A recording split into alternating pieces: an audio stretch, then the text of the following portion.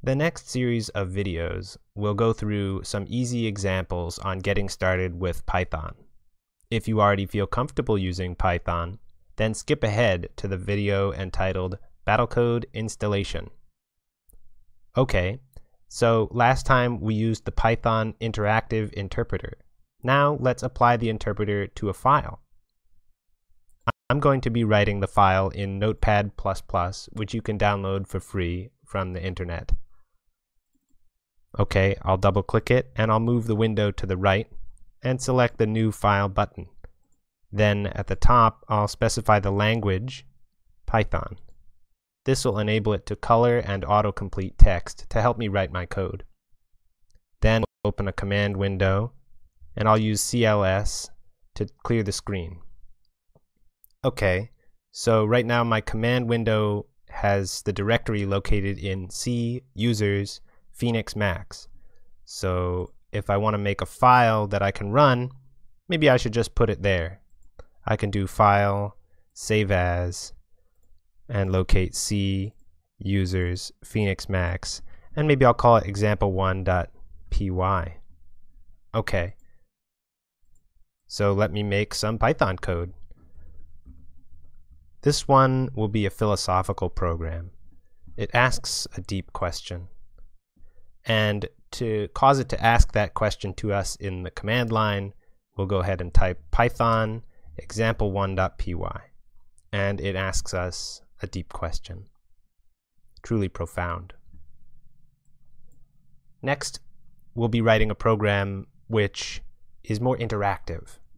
So it'll need something like a loop, and you'll see these all over the place in Battlecode. So we'll start with some definition of a variable. I'm going to set going equals true, and then I'll make a loop while going.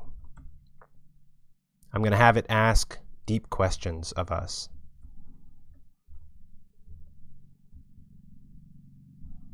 And now I'll press save, and I'll go back, and using the up arrow, I don't have to type it in again.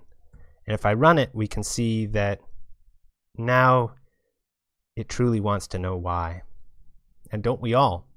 But in some level, that's like a petulant kid, and it's a little annoying.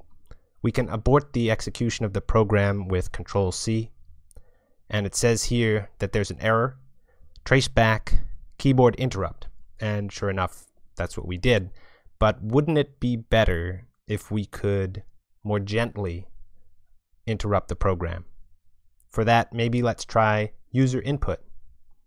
So we'll define a new variable called user input, and we'll use the Python function input, which waits for the user to type something into the command line.